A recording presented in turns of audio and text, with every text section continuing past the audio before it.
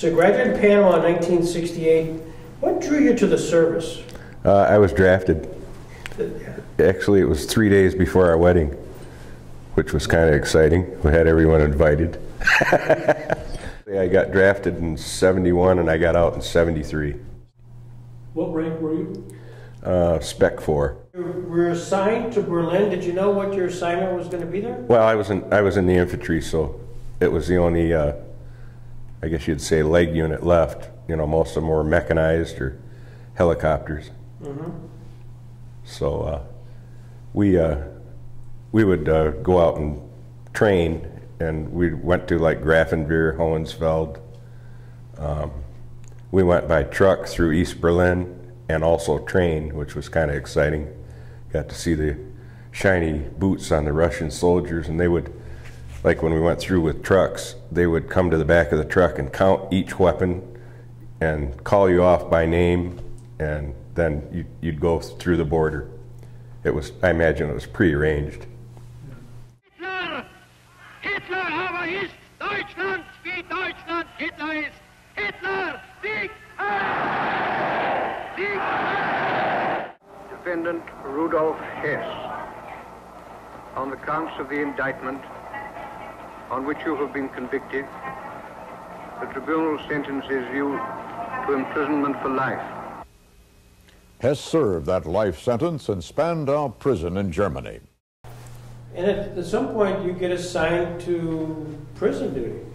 Yeah, what it was is the 4 Allied powers, the way it was explained to me, France, Russia, Berlin, and the United States would switch off a month at a time and guard the prison. One man and his own building. It's a 100-room prison, and he was there alone. Seemed kind of crazy to me, but the company commander explained it to us that all France, the U.S., and Britain wanted to let him go, but it was the only way for the Russians to get over the wall to look around, so they wouldn't sign the papers. Wow. Yeah. So you've described it. What was Spandau? What was that before? Was it? You know, I'm not. I thought they told me it was the SS, an SS barracks or whatever, or compound. But I'm not really sure. It was a beautiful. But the only thing I really remember is the hallways and like the restrooms and showers were all marble, and it was really a beautiful building. And then it had a wall around with towers and whatnot. So nobody had, do you have tower guards for this one person? It was kind of funny because they would give us an M16 with 3 bullets. Kind of like Barney Fife, I guess. Yeah.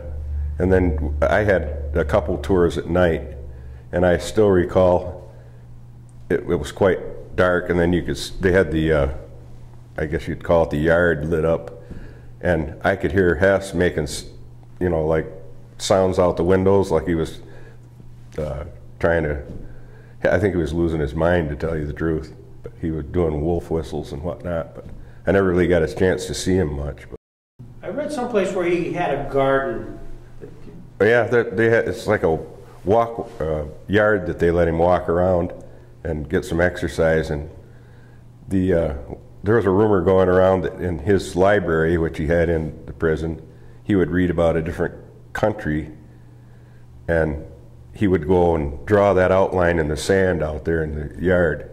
And I did see him out in the yard once, and he was kind of running around acting crazy, trying to, you know, I guess mock us. Here you got, it's bizarre. You have a contingent, U.S. contingent, guarding a prison which was huge, physical facility, right. One guy. Did you kind of wonder, this is ridiculous? Right. Yeah, that's what we all thought. It was crazy, but you know, it was kind of easy duty. We were kind of glad. That's the only time I did it is for about a month. I'm pretty sure it was a month. Yeah. So what would happen during that month? Were you actually billeted there, or did you actually? Yeah, we stayed right there. Yep. And I think it was my whole company, if I remember right. There was quite a ceremony. I remember they gave us a special belt to wear, and when we took over, it was kind of like a changing of the guards, and they made a kind of a big deal out of that. I guess the way they explained it to me, he also had a doctor, a cook, which was, you know, I'm sure they got paid. Well, he considered himself a hero because he would not see his family. It was a disgrace for a German war hero to see his family if he was captured, and he would not see them, from what I understood. He is the last inmate of Spandau Prison in West Berlin, where he dies at the age of 93 on August 17, 1987. That's why I'm so thrilled to meet you, because you saw and listened to Rudolf Hess.